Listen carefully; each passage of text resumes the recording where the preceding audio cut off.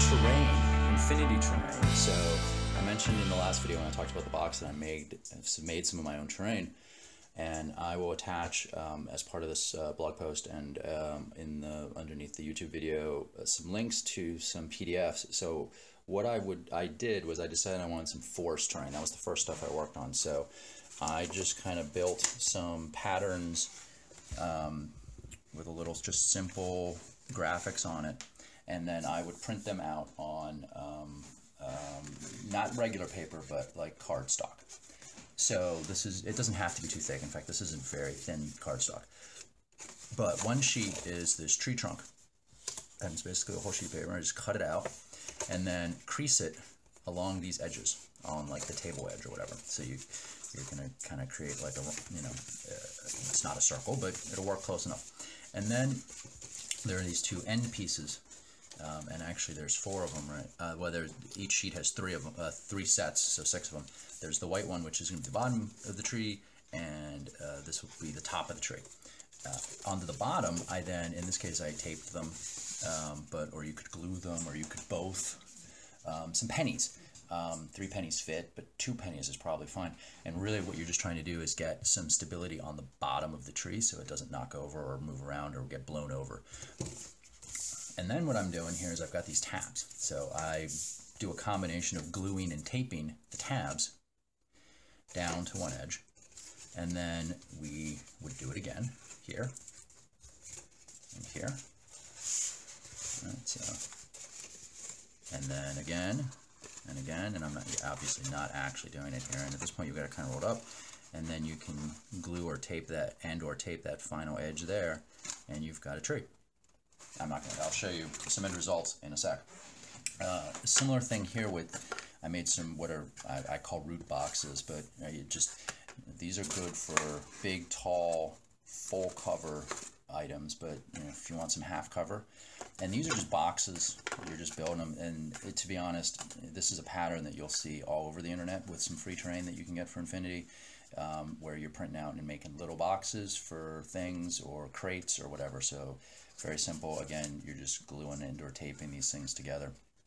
Those will probably be pretty obvious how you do it. Then I had a couple other things. So I decided to make a couple bushes for some shorter terrain. So what I did here was, you'll see on the PDF, you've got a sheet of these shapes.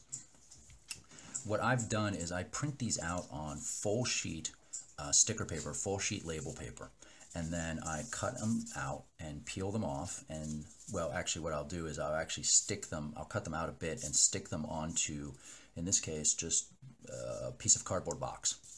So Amazon sends you a cardboard box, you save it, you stick these on it, and so I've got, and then you do one side, cut out the shapes, the specific shapes, and then do the other side, because it is hard to line those things up when you've got too big of a piece. Then here, you'll notice on the pattern, this is not really cut out this big. The width of this is really going to be determined by the width of your piece of cardboard, because what you end up doing then is you just go chunk. And you've got some kind of strange alien bush. They stand up better when you have the bottoms lined up like that. Awesome. And then I took that to an nth degree. I wanted a sniper tree. So there's another page there that is the sniper tree.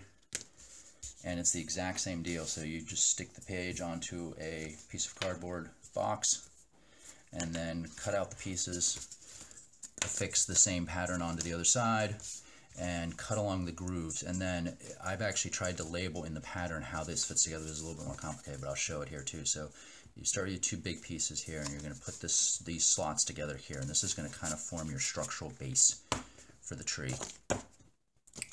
And then I take this guy, and this guy is going to fit in here. So this slot in this slot, and then this tab in that slot, and that gets me that, and that's a platform. And yes, this is strong enough. I've put 3-minute minis on this at the same time. It is strong enough to hold it up. I mean, this is just regular old corrugated cardboard. It's nothing fancy.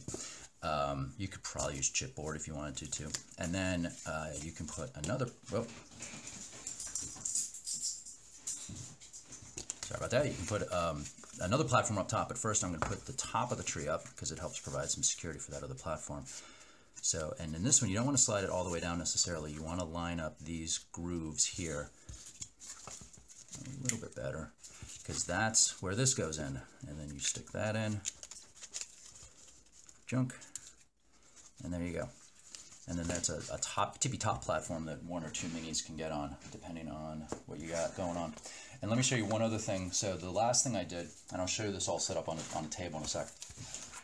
So I took that, this is foam core now, and I took the foam core box putting together, insert making skills I learned for the box that for the minis, the Army boxes, and I put it to use here making some trains. So what I did here, I wanted to make a like a short haul spaceship trucker type thing. So this is designed, this is the back, this is the cab part, and it's designed to have some crates on it. So the standard crates you find, these are ones that I printed out online, but they're pretty much the same size as the ones you get in like the starter boxes and Infinity cells, the Corvus Belly cells.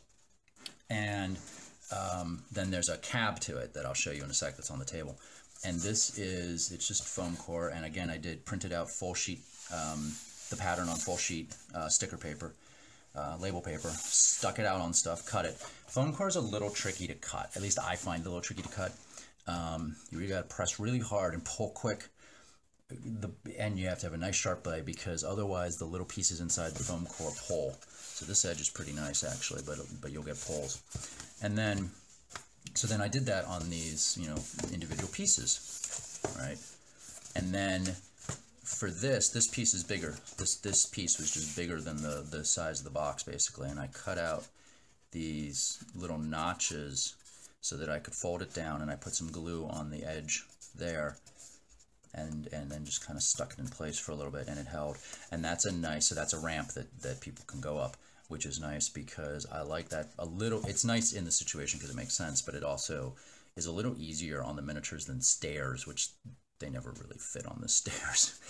So this is the back of the cab, and it's a sturdy box. People stand on it. You know, you can get some cover behind, and you can have as many of these crates on there as you want. Now let me go show you this all set up on a table. Walk back to where the table is set up, and here we are. Here is everything on the table. So I've got a bunch of trees, I've got a bunch of boxes, I've got some crates down. This is basically the same tree model, except instead of putting a top and a bottom on it, I actually cut out some stiffer cardboard bottoms and tops and just kind of stuck them in the middle, connected to give it some rigidity. In theory, you could put a mini on top of this, and then I cut this out to slot into the bottom. I don't really have a plan for that because I kind of faked it as I built it. But then here is the top. This is the front cab. So this is a scenario where the thing crash landed and crates scattered everywhere.